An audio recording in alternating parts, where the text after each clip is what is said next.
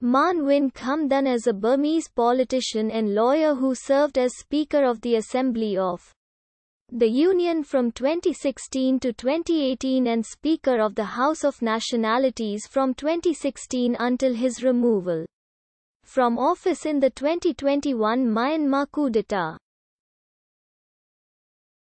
He was born in Hintada Township, Ayavadi Division on 23 April 1952.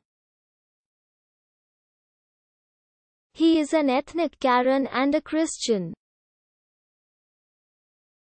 He is the grandson of Mahn Ba Kham, who served as Minister for Industry and Minister for Labour in the pre-independence cabinet of the AFPFL government, and was assassinated alongside Aung San, father of Aung San Suu Kyi, in 1947 in Yangon.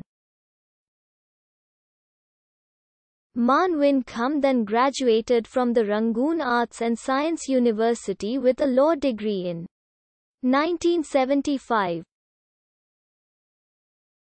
He formerly served as the secretary of the Karen Literature and Culture Association and joined the Union Karen League in 1990, which contested in the elections that same year.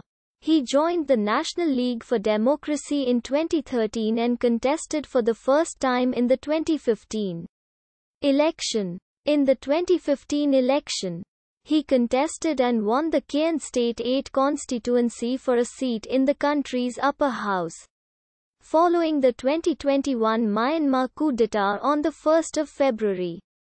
Mahn Win Khamdan went into hiding with fellow senior National League for Democracy officials, who also escaped arrest on 9 March 2021.